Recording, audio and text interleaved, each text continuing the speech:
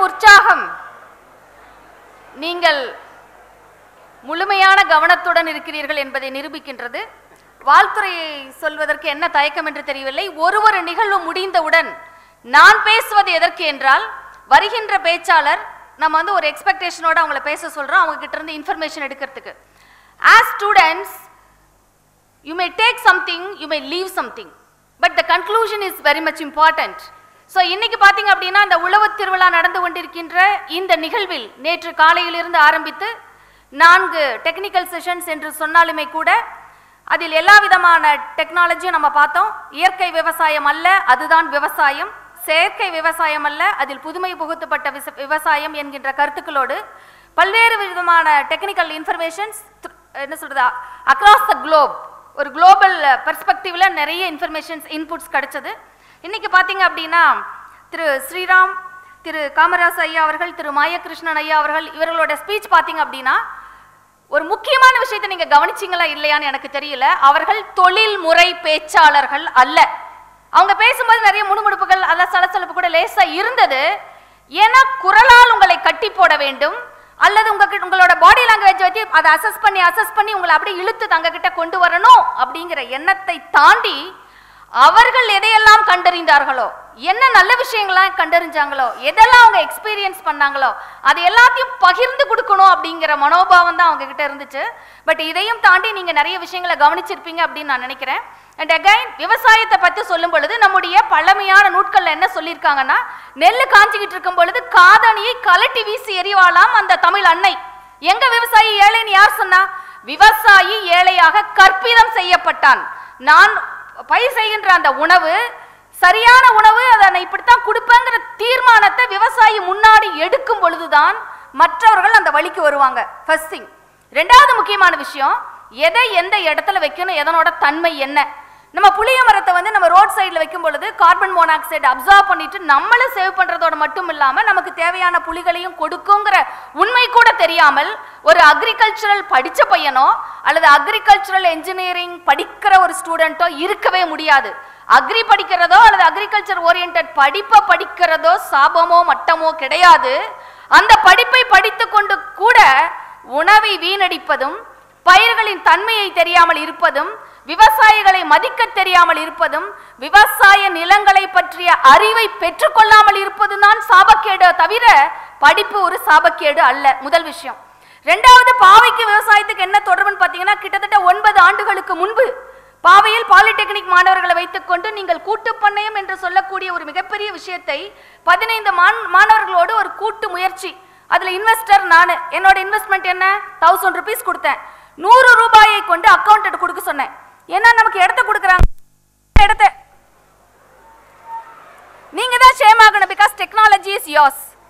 I mean not. இந்த மாதிரி எல்லாம் வரும். இந்த மாதிரி வரும் பொழுது உடனே கத்தக்கூடாது. Because you people, you are manufacturing all these things, you are creating all these things. I am a consumer. So you should be ashamed and you should think what went wrong, what is to be corrected. அதுதான் நீங்க நினைக்கணும். அந்த attitude இருந்தா தான் நீங்க பாவை ஸ்டூடெண்டா இருக்க முடியும். சோ 15 மாணவர்களை வச்சு 100 ரூபாய் கொண்டு கட்டுற பழக்கத்தை கொடுத்தேன். விவசாயினா எல்லாம் இலவசமா வாங்கிட்டு போவாங்க, எடுத்த உடனே அங்க ஒண்ணும் வராதுங்கிற மனோபாவம் இருக்க கூடாதுன்னு சொல்லிட்டு கீரைகளை விளை வைத்தோம். எங்க சேர்மன் ஆபீஸ்க்கு முன்னாடி சும்மா ஒரு 500 சதுரடி இருந்தது. பாத்தியா போட்டோம், ப்ரொஃபஷனலா கொண்டு வந்தோம். ஒரு என்ன சொல்றது, அந்த என்ன செய்வீங்க, திடீர்னு மறந்து போச்சு, அந்த குச்சி வச்சு மேல பேர் எழுதுவீங்களே, பிளக்கார்ட்ஸ் வச்சோம். தினம் மாலையில பசங்க வருவாங்க, நான் ஜன்னல் கதவை திறந்து வச்சுக்கிட்டு பார்ப்பேன், பாட்டு பாடிக்கிட்டு சந்தோஷமா அந்த கீரைகளுக்கு தண்ணீர் பாய்ச்சுவாங்க. ஏன் கீரை விவசாயத்துக்கு முதல் அவசியம் அப்படின்னா 10 நாள்ல கீரையை கண்ணில் பார்க்கலாம். வெந்தயம்லாம் பயிரிட்டோன்னு வச்சுக்கோங்களேன், ஆஹா நம்ம விவசாயம் ஆயிட்டோன்னு காலரை தூக்கி விட்டுக்கலாம். ஸோ 10-15 நாட்கள்ல கீரையை பார்க்க முடியும். கொத்தமல்லி வச்சிங்கன்னா அதுல ரிஸ்க் இருக்கு, அது ரொம்ப லேட்டாக தான் வரும், அதுக்கு சில ப்ரொசீஜர்ஸ் இருக்கு. தண்டு கீரைகள்லாம் சொல்லவே வேண்டாம், அப்பா பொக்கிஷங்கள். ஐயோ நீ பெரிய விவசாயி அப்படின்னு தூவி விட்டா கூட நம்மளை வந்து தன்னம்பிக்கை கொள்ள செய்யக்கூடிய தாவரங்கள், அவற்றையெல்லாம் வச்சோம். என்ன செஞ்சோம், ஈவினிங்ல வந்து அறுவடை செஞ்சு டேபிள் போட்டு பாவை ஆர்கானிக் கார்டன் ஒரு பேரை போட்டு பெருமையாக அந்த பசங்க பிடிச்சிக்கிட்டு சேல்ஸ் பண்ணாங்க. சேர்மன் வந்து பாக்கெட்ல இருந்து காசு கொடுத்து தான் பர்ச்சேஸ் பண்ணுவாரு. ஆண்டு முடிவில் என்ன செஞ்சோம் அப்படின்னா, வந்த வருமானத்தை செலவு போக மீதியை சரியாக பிரித்து அக்கௌண்டன்ட்டுக்கு அந்த என்ன சொல்றது, வாடகை வருமானத்தை கொடுத்துட்டு எனக்கு 1000 ரூபீஸை கொடுத்துட்டு மீதி பணத்தை அவங்களுக்கு சமமாக பிரித்து கொடுத்து ஒரு சர்டிஃபிகேட் கொடுத்தோம். அந்த ஆண்டு விடுமுறைக்கு சென்ற மாணவன் என்ன செஞ்சானா 2 ஏக்கர் தோட்டம்.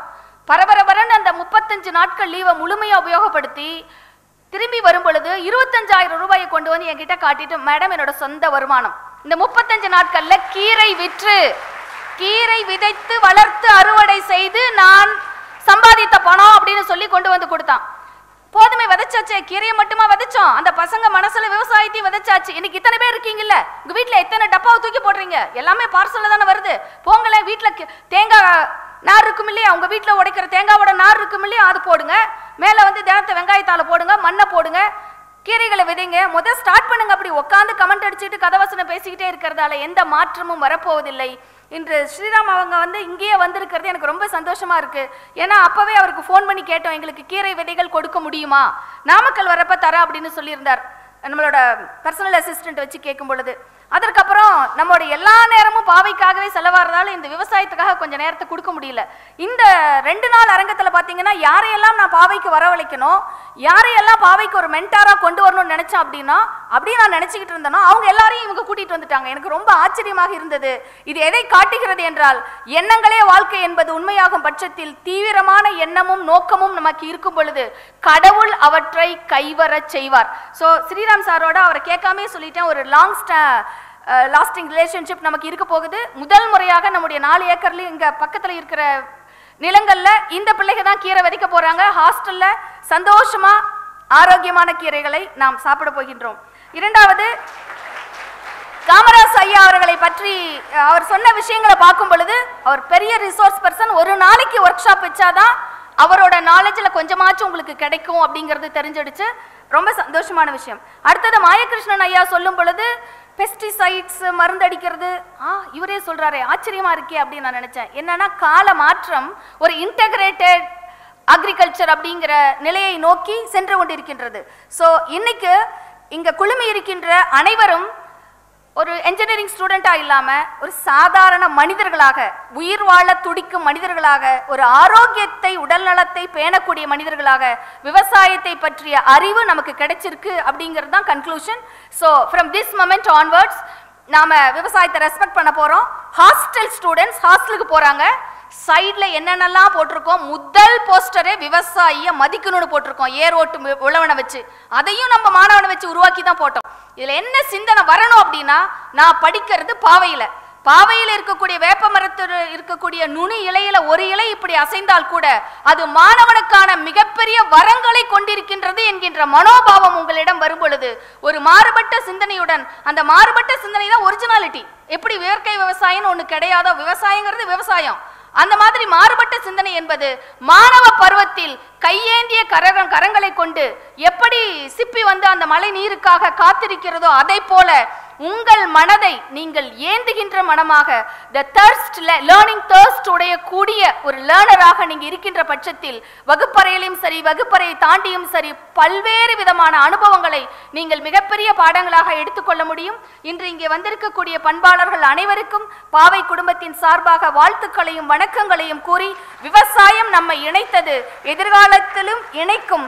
இங்கு இருக்கக்கூடிய பல மாணவ மாணவிகள் எதிர்காலத்தில் ஆக்ரோபிரனர் என்று சொல்லக்கூடிய ஒரு அடையாளத்தை அடைவதற்கு நீங்கள் காரணமாக இருக்க போகின்றீர்கள். பாவை அதற்கு பாலமாக இருக்க போகின்றது. இந்த நல்ல நாளில் இறையருளும் குருவருளும் இயற்கை அருளும் நிரம்பி இருக்கின்ற இந்த அரங்கத்தில் உங்கள் அனைவருக்கும் மீண்டும் ஒருமுறை உழவர்களை நன்றியுடன் நினைவு கூறி அவர்களுக்கான வாழ்த்துக்களையும் வணக்கங்களையும் நன்றிகளையும் நாம் செலுத்தி அவர்கள் நீடோழி வாழ வேண்டும் என்று இறைவனை வேண்டி அடுத்து நடக்கக்கூடிய கலை நிகழ்ச்சிகளை பண்புடன் கவனித்து பிறகு நீங்கள் பக்குவமாக செல்வதற்கு நீங்கள் இந்த அரங்கை விட்டு வெளியே செல்லும் பொழுது வரைக்கும் நம்முடைய பேருந்துகள் காத்திருக்கும். ஆகவே அமைதியாக பொறுமையாக நிதானமாக நிகழ்வை கண்டு பிறகு வீட்டுக்கு செல்லுமாறு வாழ்த்துக்களுடன் நிறைவு செய்கிறேன்.